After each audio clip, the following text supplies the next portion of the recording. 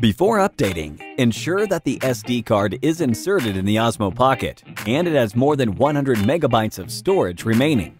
Press and hold the power function button for 1 second to turn on the Osmo Pocket and connect the mobile device to the Osmo Pocket with the smartphone adapter. Then DJI Mimo will automatically pop up. When there is new firmware available, a prompt will be shown in the app notifying you to update the firmware. Tap Download and start downloading the firmware package. After the download, a new Firmware Ready to Update prompt will pop up. Tap the prompt to enter the firmware installation screen. The firmware version and update information will be shown on the screen. Tap Install and the app will automatically update the firmware. During the installation, make sure that the mobile device and Osmo Pocket are connected.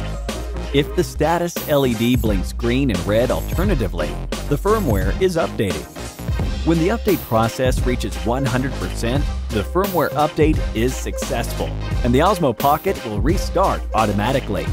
Tap Complete to use the updated device. Hit the like button if this tutorial was helpful. If you need any support with your DJI gear, feel free to contact us via Facebook Messenger by following the link in the description. Thank you for watching.